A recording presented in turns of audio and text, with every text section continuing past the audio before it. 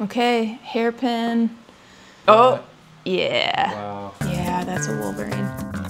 We're going out on a hike today and we're gonna check our cameras.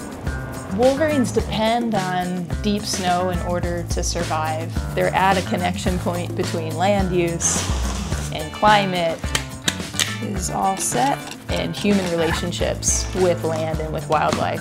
At Cascades Wolverine Project, we're tracking how they're adapting to the loss of snowpack over time and advocating for climate action, not only to help Wolverines survive, but help all of us.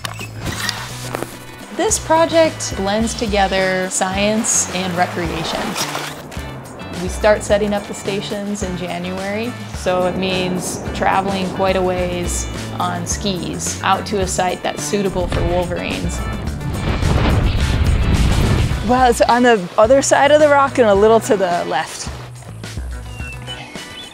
Tracking whether or not they can adapt to this changing climate means that we're also in some ways tracking our own fate. SD card.